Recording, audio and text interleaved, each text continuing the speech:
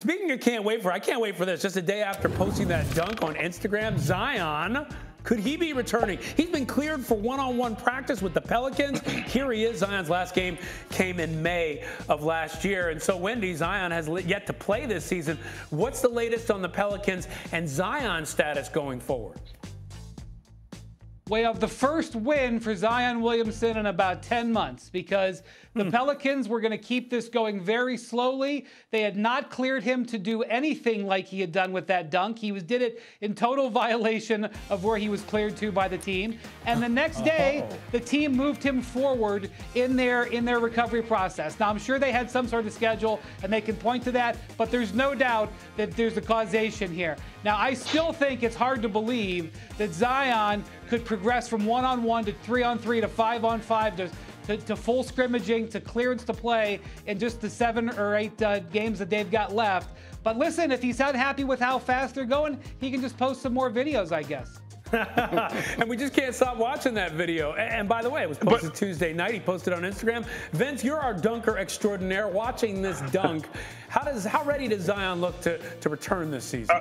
I mean, but Wendy, you're right. I mean, at the end of the day, in today's world with social media, if a player isn't happy, he can post this video and say, "Hey, the organization doesn't want me to play, but look at me. This is what I can do." But you got to understand from the other side, the organization, that's a lot of money. That's their superstar player. They're going to bring him along slowly because you look at where they are now. They're right there. And I know we sit here like, "Oh, you add Zion, they're going to be right there. They're in the playoffs, and they're going to be in the playoffs and make some noise." But they want to make sure he's healthy, and when he gets back on the court, it's for the long term. He's not in and out of the lineup. That's important. And understanding that we as players sometimes we need to be saved from ourselves. You know, Jay, I've heard you say this a lot of times. You want Zion to lose a little weight because that's one dunk that we're seeing by himself.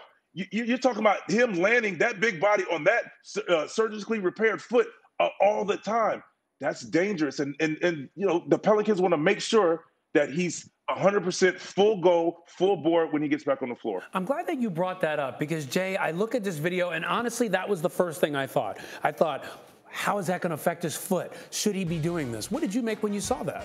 I don't think Zion's going to play this year. I wouldn't play Really? this year. Not even if they get into the playoffs? I would not rush him back. I think long-term for Zion, that's how I look at him, what's in the best interest for him long-term or not. But here's the thing. I still think the Pelicans in a play-in scenario could beat the Los Angeles Lakers without Zion. And that's my point. Like, we're talking about the Lakers not making the playoffs. Depending upon when AD comes back, if he's coming back, Wendy, I don't know what the hell is going on with that. But we're all of a sudden expecting the Lakers just to turn it on down the stretch. I know LeBron James can turn on. I don't know if everybody else can turn on around him to beat the Pelicans. Okay, Wendy, what do you think about that? Well, they have 2 games left against each other, and the Lakers are really putting a lot of value in Sunday's game in New Orleans. They sat LeBron James last night in large part because it would make sure he would have a week off. So 2 games left with the Pelicans and Lakers. The outcome of those 2 games very likely is going to determine who gets the home game.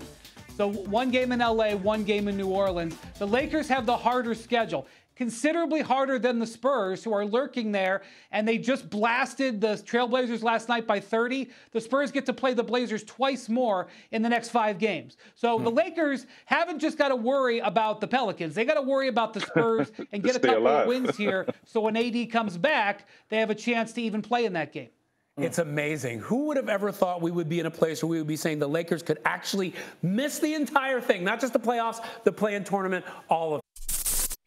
Thank you for watching ESPN on YouTube. For live streaming sports and premium content, subscribe to ESPN+.